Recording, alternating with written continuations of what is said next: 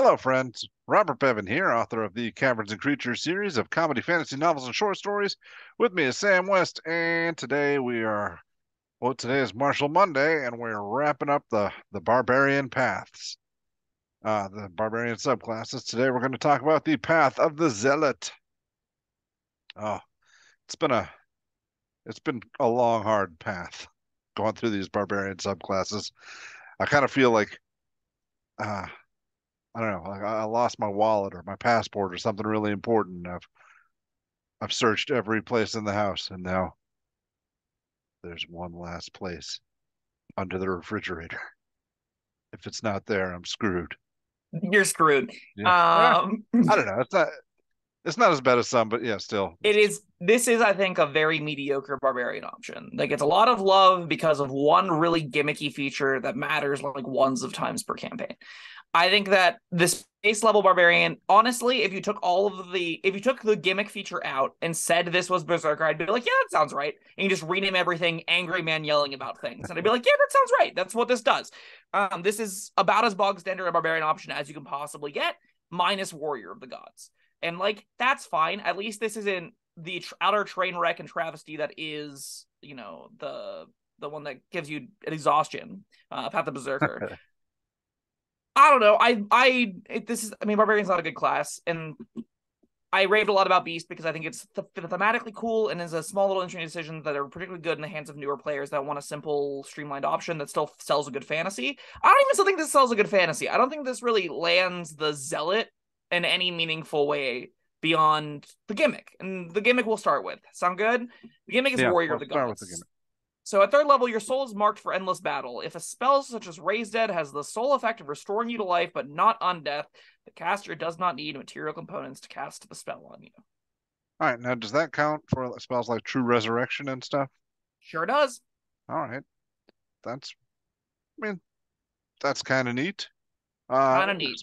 If when you get up into those expensive spells, like all right, let me ask you this: You are who gets a cleric gets True Resurrection? Yeah. Okay, you're a high level cleric. You get this spell. You don't have a lot of money, or you do, but you don't want to blow it. But can you just go around like raising barbarian after barbarian from the dead that's been like dead for like 300 years, and Yes. they're grateful. So you've got this Maybe. whole barbarian army. They might have been in Valhalla having the greatest party battle of their Well, life, and then you took them out of that. the Oh, soul that's has to true. be willing, right? Yeah. That's true. So Yeah, the soul does have to be willing. Okay. they'd I probably be grateful. I think you're touching on why people like this ability. It's because the world building implications of it are really cool. The world building implications of the ability for you to freely resurrect things without costs means you can just have armies of zealots buried somewhere. Go over to them 3,000 years later. I guess it has to be within a couple hundred years or however the resurrection was. Whatever it Go is, to yeah. them within a reasonable amount of time and just like bring them all back. Just be like, all right, team, I need 2 weeks. And then we'll have a whole army at our disposal ready to go back and enrage, and it'll cost you nothing. Like, that's thematically pretty cool. It's not a real ability. It just isn't. If I mean, it could be though. You don't have to have this army ready to go. You have to find clues and ask around. Where is such an army buried? If you're playing this subclass, though, Oh does no, that matter at no, no, all? no, no. I'm talking if you're playing the cleric. Never mind. Sure, you're talking about if you're a Yeah. DM world building. You're talking about No, I'm coming up talking with about cool if I'm ideas for plot structure and stuff. That has nothing to do I'm with talking playing about the subclass. if I'm the cleric. Yeah, which has nothing Yeah. to do with this No, no, feature, right? no, no, nothing at all. Like if you have this on your character sheet, how do you use it? The answer is you don't. You don't. Somebody else does. Yeah, this is This an excuse for you to die more often because you could get revivified, but like, why okay. does that? You don't care? Like, this isn't going to average. I don't think this is going to change many barbarians' minds from throwing themselves recklessly into danger. Like, I think a barbarian's pretty regularly prepared to throw themselves recklessly into danger. It's their whole identity. And I don't think the fact that it no longer costs my cleric 100 gold to get me back is necessarily going to be the discerning difference between going in or not. You still don't go in if your cleric doesn't You have it prepared and a slot banked, right? you know, your cleric might be expecting reimbursement. Maybe. I I think this feature actively is fun. It's a cool little ribbon, and Yeah. if And I will give this subclass this credit. The other feature you get is Divine Fury, and it is a great feature to get out of the gate. And these two together, if the rest of the subclass gave you a lot more flavorful like additions, I'd be way higher on it. Because I think it starts in a really solid place. Yeah. Warrior of the Gods is like a ribbon. It's cute. I get it. It's fun. It is not a compelling reason to play the subclass on its own. Divine Fury is, though. So Divine Fury is starting when you choose this path at 3rd level. You can channel Divine Fury into your weapon strikes. While raging, the first creature you hit on each of your turns with a weapon attack takes extra damage equal to a d6 plus half your Barbarian level, which adds up. The extra damage is Necrotic or Radiant you choose whenever you gain this feature. So this is basically every single turn you do a bonus d6 plus 2, d6 plus 5, somewhere in that range of damage. That's a good chunk of extra damage. It's kind of like getting the free hit in every single turn. And that's fine. Yeah, especially you're playing with Great Weapon Master already. Those mods are going to stack up really fast. You're going to be like, my flat mod I'm adding to this is a 17. Your DM's going to be like, what'd you just say to me? Like, that's before you roll any dice? Yeah. It's entirely fine. It's kind of bland. It's like, oh yeah, you just do more damage on hit. Sure. That's fine. Doesn't need to be all that exciting. You get a really big, flavorful ribbon of the Warrior of the Gods. It's got big world-building implications. But you'll note there's not really any out-of-combat utility stuff happening here. There's not anything that really makes you better outside of attacking things. And, you know, maybe at 3rd level it's fine. Maybe you get something at 6th level. Spoilers, you do not. Yeah, anything else you want to say about Divine Fury? It's just solid. No, fine. it's, One extra turn. you know, some extra bonus damage. That's nice. Yeah. Also, this is a big incentive to get your Polar Master builds out, because this can trigger once per turn, not per round. So you can do this on opportunity attacks as well, which is meaningful. You actually like care about that. Oh, it does say on each of your turns. I lied. JK. Not opportunity attacks. Has to be your turn. That's a lot lamer. It could just say once per turn. It's not neither here nor there. Fanatical Focus are a 6th level feature, then moving on. So starting at 6th level, the Divine Power that fuels your rage your rages protects you. Can protect you. We get that. You get the gist of it. If you fail a saving throw while raging, you can re-roll it, and you must use the new roll. You can use the ability once per rage. There's a feature in the fighter class. It's called Indomitable. I'm going to read that feature to you right now, and you might notice there's something a little bit uncanny. You can re-roll a saving throw that you fail. If you do so, you must use the new roll. Oh, yep. Hey, I just read that. Fanatical Focus is Indomitable, but once per rage, as opposed to once per short rest. Okay. Do you get anything else? Do you get a cool, like, Divine Light? Do you get a cantrip? Do you get, you know, the ability to commune with gods or anything like that? Do you get, like, some payoff for your conviction? Nope. This is it. Just Indomitable.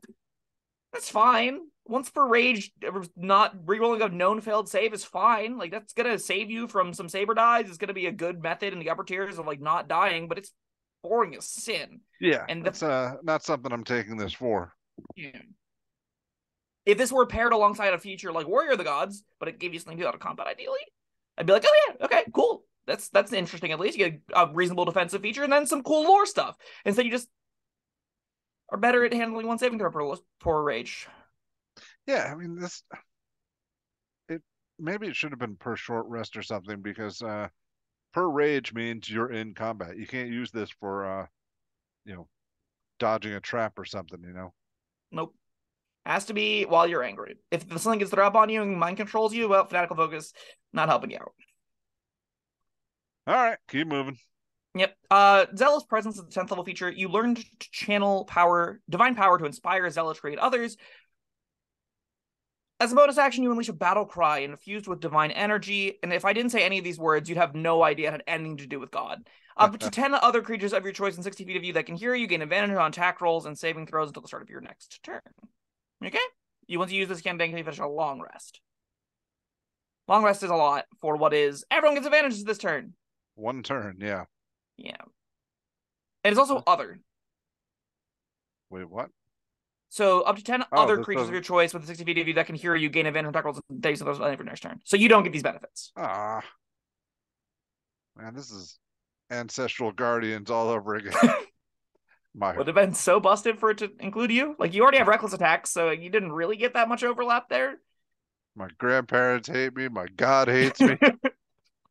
God won't even let you talk to him. Like, and you're a zealot. You're, like, dying for him over and over again. There's also nothing else here. It's just this battle cry. So once per long rest, and I keep wanting to say short rest because it sounds like that's what it would be, but it's not. It's once per long rest. It's like, okay, everyone that's in 60 feet of me, you can have advantage for a turn. Yeah, this could have been once per rage. This could have been once per rage. It'd be like big rage turn. Everyone engages with a super powerful attack. And And again, like, nothing about this screams Zealot to me. This just Well, I mean, they threw the angry man flavor in yells there. confidence. Yeah. I mean, this could be a bard feature. Yeah. I, I don't see any lore kind of coming through here. I don't know. It's me. It's not a great 10th level feature. A once per long rest for this effect is not that compelling, and then it's got no flavor attached to it either. It's just entirely void and bland and sad. And then we got Rage Beyond Death, which is the 14th level feature. Beginning of 14th level, the divine power that fuels your rage allows you to shrug off fatal blows. While you're raging, having 0 hit points doesn't knock you unconscious. You still make death saving throws and you suffer normal effects of taking damage while at 0 hit points. However, if you would die due to failing death saves, you don't die until your rage ends. And you die then only if you still have 0 hit points. Basically means while you're raging, you can't die. And that's pretty sweet.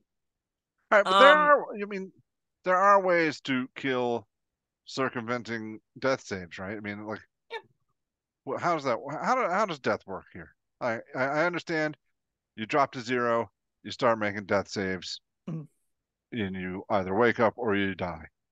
Yes. Now, here, like, all right, let's say I stab somebody, falls over, I stab him again. Is that instant death? Automatic failed death saving throw. Oh, all right, that's how it works. Yes. All Any right, instance of damage when a creature is dying at 0 hit points, they automatically receive a failed death saving throw. any amount of damage. Any amount of damage. Also, on Oh, your saves, rolling a 1 gives you 2 automatic faileds, and then on a success, you right. get on natural 20, you get 2 All automatic right, so successes. I stab this guy. He drops over. He's at 0 hit points. I run him through a wood chipper. Mhm. That's 1 failed death save. Yeah. Nice. Okay.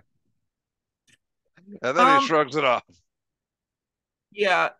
So this feature is undeniably cool. Yeah. Barbarians also get a feature called Relentless Rage that kind of stacks with it. So it says starting at 11th level, your rage can keep you fighting despite grievous wounds. If you drop to 0 while you're raging and don't die outright, you can make a DC 10 con save and drop to 1 instead, which does kind of stack with this, but like not really, because you're fine going to 0 as long as you can keep the rage up. And the only way then you kind of die is if you have to stop being angry, like they restrain you or something, right? Like you could have to stop making attack rolls, or they have to stop doing things to you. Because like persistent rage comes at 15th level, which says your rage is so fierce that it only ends if you fall unconscious or you choose to end it. So like you'll just be a really they'll lock you in a cage. You're just angry man who refuses to die for the rest of time, which is pretty cool. I mean, Because even with again, restraint, though, you can always stab yourself. yeah, and once you have persistent, you don't have to make attack rolls to have that happen Oh, at all all. right. But like if in the instance where you're stabbing yourself or restrained, they might be able to prevent you from doing that, right? Yeah. Like if you're paralyzed with a whole person. All right. That's different. Yeah. And again, this is a single level before you get the I cannot die anymore while raging, because I can just choose to maintain my rage indefinitely and I will not get knocked unconscious. You can get knocked unconscious other ways, I guess. That's a way that you could die, but like it's a cool capstone feature. I Yeah. like it a lot. I don't like anything in between here and then. And notably, I also think it feels very zealoty, right? Like, oh, Oh, God yeah. won't let me die. No matter how many bullets you put in me, no matter how many times you cut my head off, I will keep fighting. Very metal. Is it worth it?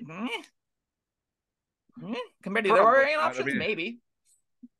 no, I think you're better off going with something that's not you don't want to be having the goal of going past 0.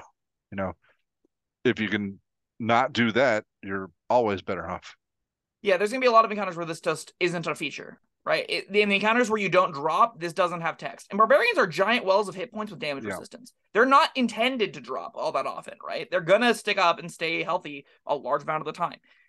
If you're playing like an epic tier campaign, this is not a good enough feature to compete with casters. It just isn't. It's not a good enough capstone to compete with even like things like the likes of paladins. Things that have basic movement abilities are gonna outclass you like in every way, shape, or form. What are you gonna do while someone casts a second level spell levitate on you, puts you 15 feet up in the air, and you're just flailing angrily? That's where you're at, right? Like you can't die, sure, but you're not gonna do anything productive because you don't have anything productive to do. Maybe your fanatical focus gets you out of the single second level save, and you're like, haha, I'm not levitating today, nerd. But like, I don't know. I think this option highlights that even the best of the barbarian subclasses aren't good. And they need a lot more meat in them to make up for the horrendous base class, and this I don't think provides enough. Like Divine Fury once per turn getting a big chunk of damage is the bulk of the subclass, I think. And that is not a compelling reason to stick with it, right? Like No. I Oh, don't know. but I mean, this one gave us a little bit of fun stuff to talk about, but I just don't see anyone taking this to 14th level. Like, Yeah. I don't even see, like, even if you're starting in the upper tiers, I still want to play a Zealot. Like, Rage Beyond Death is cool, but you have to die for it to do anything. yeah, What if you I'd just pick a rather, subclass that was good at not dying? yeah. Or a class that was better? Zealot's Presence is a really boring feature. Fanatical Focus is a really boring I feature. mean, Divine all right, Fury but is all right, that fine. said, when you do get to use Rage Beyond Death, I'll bet it's a lot of fun. Oh, I'm sure. That might honestly be like if you get to like if you're willing to sit through 14 levels of Barbarian to get to it, you'll have the couple of encounters be like it was worth it. Those 6 months of my life where I just took the attack action over and over again and was AFK in combat, just texting because or out of combat just because I have nothing to contribute to this game past 5th level. Yeah. Then at 14th level, you had your epic moment where quantity of skeletons would put you in the ground, and that was sweet. But like, I'll tell you who this is for. This is for a player participating in a 14th level one shot. yeah, maybe.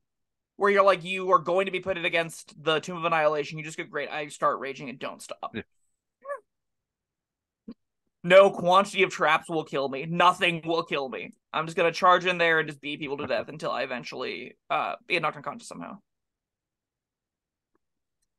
Ah, It all right. honestly, like, I keep reading Rage Beyond Death expecting there to be like a hiccup, like a way that this ends early, specifically just because Persistent Rage is the level after it. But no, there aren't any other words around that. Really just does mean if you just don't stop raging at 15th plus level, you cannot die until you All right, get knocked Sam, unconscious. Sam, don't try to weaken this. Yeah, I know. But this feels like something that the Wizards would try to weaken, right? Yeah. It feels like it's something where it's like, oh, not being able to die is way too powerful. It's not, and this is also just cool.